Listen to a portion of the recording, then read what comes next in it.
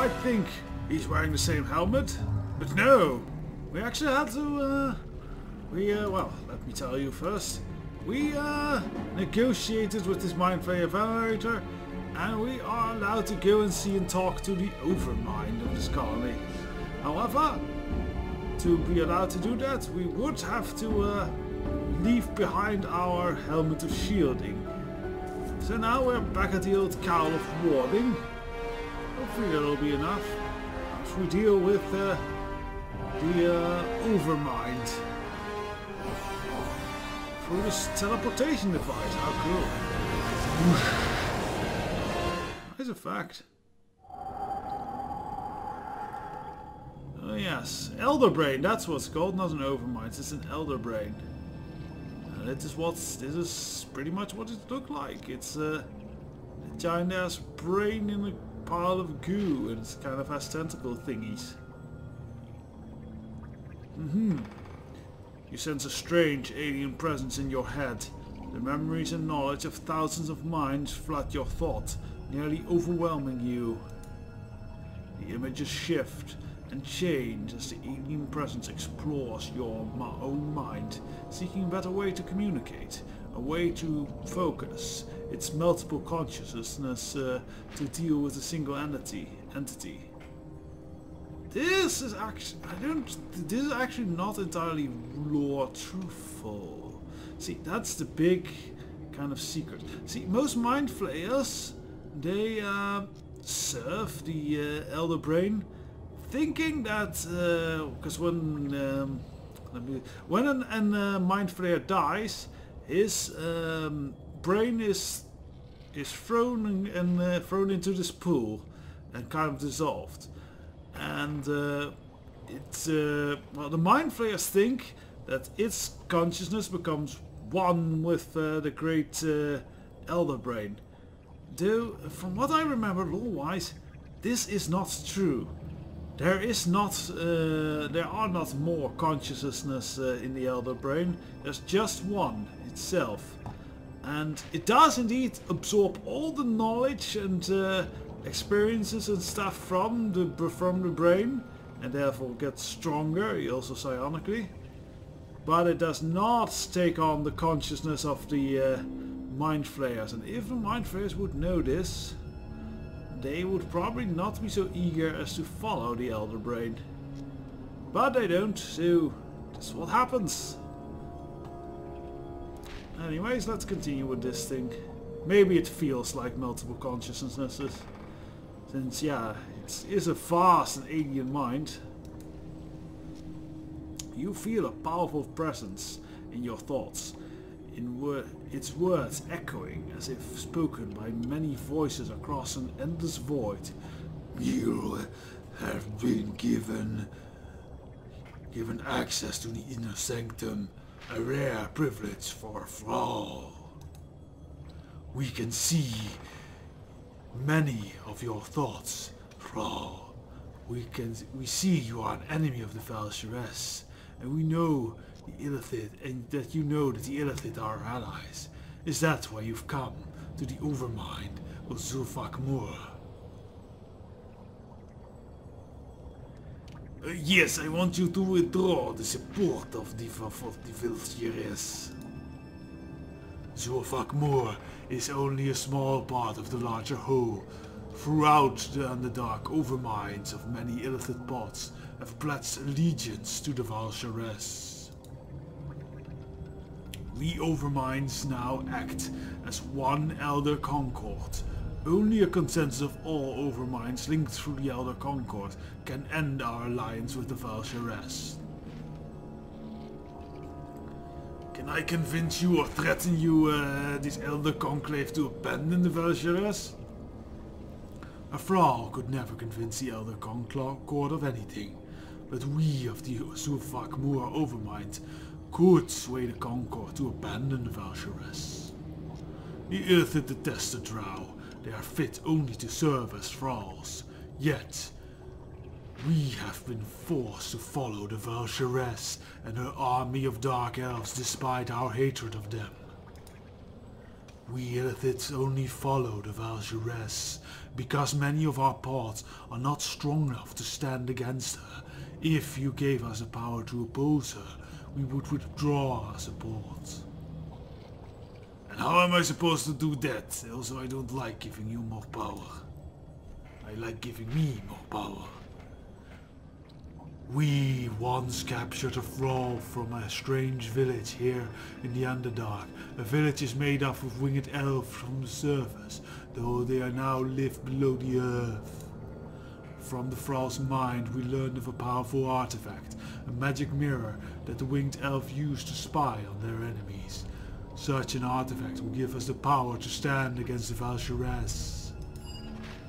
If you deliver the mirror, we of the Zulfak-Moor Overmind will abandon the Elder Concord we will convince the Elder Concord to abandon the Val'sharess. I do not know if I like the idea of the Illithid becoming more powerful. You must look at this logically. You are an enemy of the Val'sharess. By making us stronger, we can oppose her will. This will make her weaker. You have few options, Thrall. If you wish to stop the Illithid from joining the Val'sharess, you will bring the mirror of Zulfak-Moor to we of the Zulfak-Moor Overmind. Is there maybe some extra incentive in this for me? If you deliver the mirror, we of the Zulfak-Moor Overmind will convince the Elder Concord to abandon the Val'sharess. This is the agreement.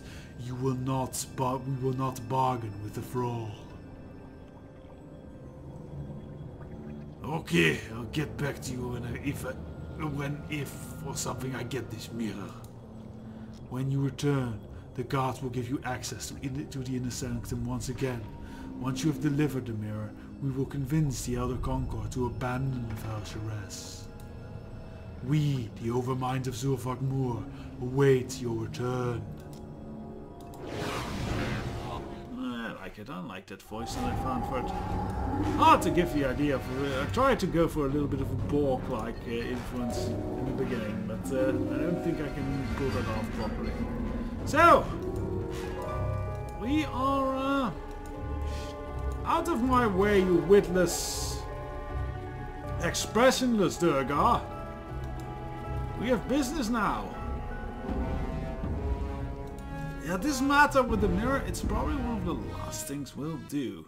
Or maybe it's one of the first ones, I don't know. I think it might be best as one of the first ones. Expressionless Durgar! Do not stand in my way! I hate dwarfs so much, they always stand in my way. I think Dar's developing quite a complex about dwarfs. So, that was Zulfak-Moor. I think it might indeed be a good idea to just get that mirror already. I don't know if we'll hand it in straight away, but let's go get that mirror. So, it's back to town, and off to one of the little islands. See, you need to, what the thing is, we need to be careful with what order we do all these quests in.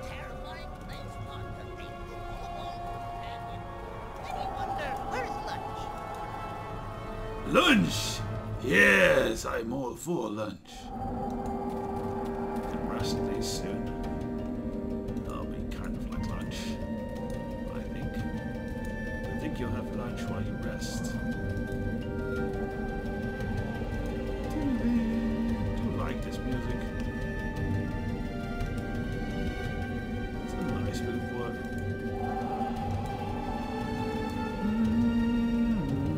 Almost to town.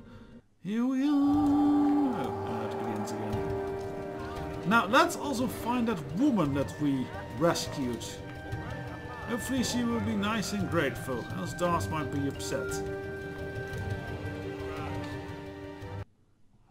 Hopefully I'll hear the lamentation of the women. And there she is. Hello. You recognize this woman as a Thrall you helped to escape from the Illithid city of Silvermoor. Obviously, she managed to deliver your message to the seer. She smiles at your approach. Moth shifts towards good. How nice. No, I am glad you are here. It gives me a chance to thank you. If you hadn't sent me to deliver that message, I would still be a Thrall to the Illithids. Once the Velshuress is defeated, the seer has promised to send scouts to lead me back to the surface. This wouldn't have been possible without you, daughter. Thank you! Hooray! There was much rejoicing. Yay, yay, yay. What I think we'll do is we'll have a little rest here.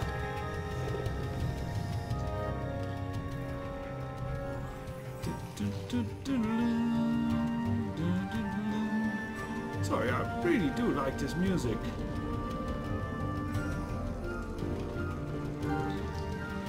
This one of, I do fear that this is one of the what of the Underdark main theme. You kind of is memorable, but that's mostly because it's drilled into your head every time you start up the game. No, but this song is actually pretty memorable, though it might also be drilled into my head for being in this town a lot. I don't know. Welcome. I just like it.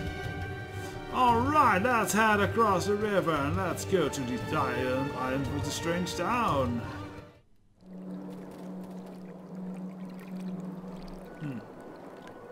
Thought Deacon might have something to say. Welcome. Are we going now? Doesn't there Yes, is there something you need? Let's stop and talk a moment. I suppose we can spare a few moments away from our quest to speak. Nothing new. Alrighty then, let's head in. Maybe still talk to me then.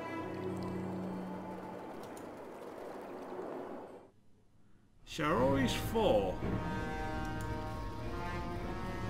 Dun. Kind of a marching music here. Aha! I see you, bloody trap, you. Have something for that. Fuck off, trap.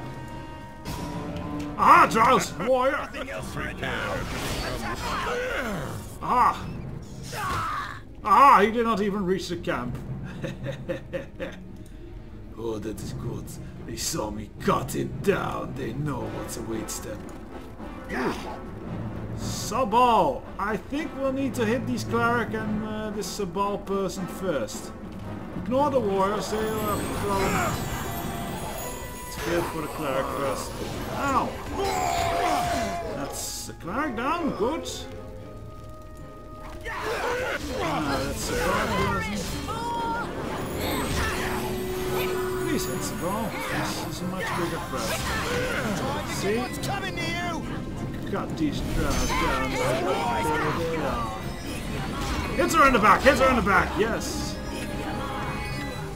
Time stop. You know what she is? She does some healing. I'm beginning to think she might be a wizard cleric or something. Oh, she teleported away. Oh, party member's doing pretty good, I think. Would it be better if Nathera hits people? Oh, there she goes. Wow, it is a lot better if she starts hitting people. I think her A somehow gets kind of bugged to...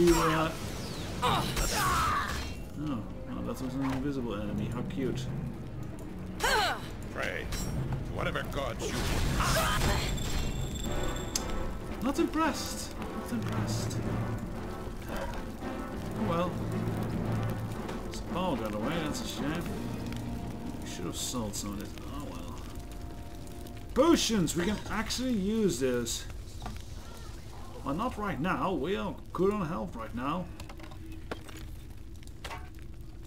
But in the near future, yeah, since we lost a lot against the battle with the Maker. That Damulage was quite a bitch. So I look forward to introducing you all to the Damulage of Baldur's Gate 2. They are something else altogether. Alestrei is the goddess of moonlight. One day I hope to visit the surface of Toril and see the moon for myself. Oh, you should see Guess that's better for you than sunlight. Yeah. Well, aren't these people blue? Dabble-dee-dabble-die, dabble-dee-dabble-die. Two winged elf approach you. They move with a slight daze. You notice their wings are mottled and ragged, likely the result of too much time spent beneath the cold, dark earth. The male nods in greeting, his wings rustling lightly. Welcome to Shiari's Fall, stranger. I am Ska, and this is Nairo. Despite his pleasant words, there's no joy in his voice. The female chimes in. Why can't they just say the woman chimes in? Why does it have to be female? Oh well.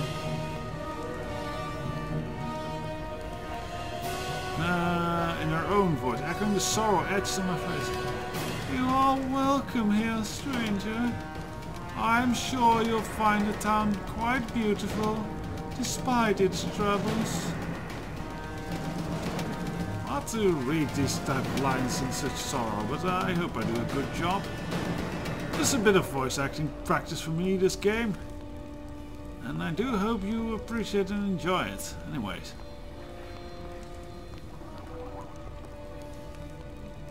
What are a winged elf doing in the Underdark? Don't you supposed to flitter around in the mountain of Northern Toil? Yes, that's where they're from. These are Avariel, they're officially called. And they're, yes, winged elf. And, anyways. Scar gets a strange expression on his face, as if your words are stirring up thoughts and memories he can't quite grasp. He shakes his head displaying the strange stupor.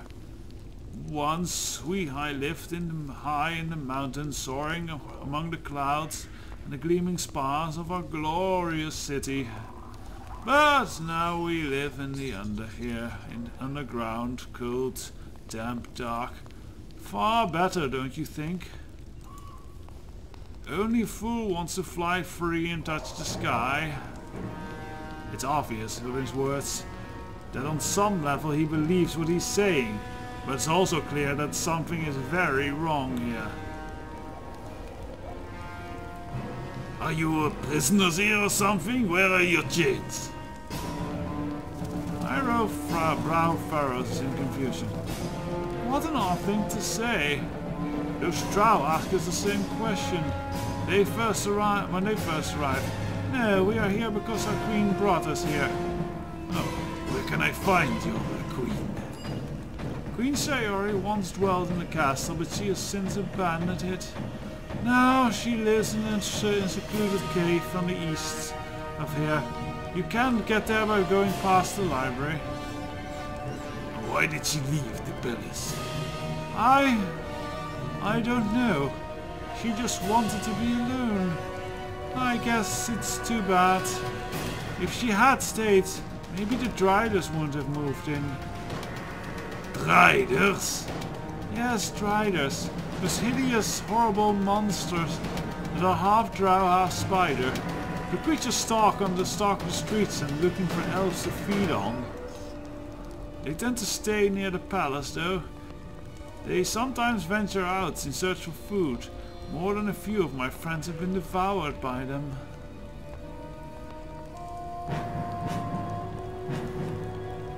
Look, that serves you right if you're too dumb to leave. Oh, we can never leave Sayori's Fall. The very notion is, well, it cannot be. It's like I told those drows who came through. We have to stay here for our city. Tell me about this drow you mentioned. I can't tell you much. They said they were looking for something. Some type of artifact, I think. Isn't that strange? I can't even remember what they were looking for. How very odd. No matter. I suppose. In any case, I told them they should go speak with Queen Sayori about it. If you want to know what they were after, you should go and speak with her as well. Alright, I should be going now. Farewell, and please enjoy your stay in Shirori Fell. And if you run into those nice drow who were here before, tell them I hope they find it was that they were looking for. Right. Well, what a cheerful bunch of winged elves. Yeah, stay, Variel. Do you have a moment? Oh. There is something I wish to tell. Well, first Nathira wants a moment of me. Yes, Nathira. They say this town appeared on this island from out of nowhere. Obviously there's powerful magic at work here. Magic the Valstras might want to use for herself. Not if we find it first! Precisely what I was thinking. Let's go. I will have this power for myself. But yes, I was talking about the Avariel, or the Winged Elves as they're called here. They live mostly in the northern mountains, I think, of Faerun, on really high peaks. And they kind of have... Valstras won't stop until she has conquered every land on the face of Toro. Alright, how surprising. They have kind of glass cities and glass weaponry. They're kind of bizarre glassmiths. Notes a group of drow just inside the cave ahead. If you act quickly, you might be able to set an ambush. We don't do ambushes, we do killing. But I will Honestly, I have armor on, so we could get a strong minion out. Let's do that. Little Spectre. And it's not Commander Shepard, else he would be way more badass and we wouldn't have to do anything. Right, we're just gonna wait. Oh, I suppose I'll activate this. Get some strength going. We're just gonna beat them up. We are professional beater-uppers. Yes, that's a word.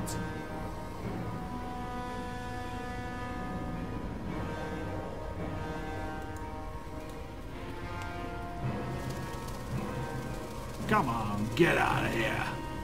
Get out of here, you saucy ladies in red. Yes. Soon, the ground will be red instead of you, red sisters. Aha, there she is. Get them all! Ah, didn't expect that, did you? Come on, let's beat her up.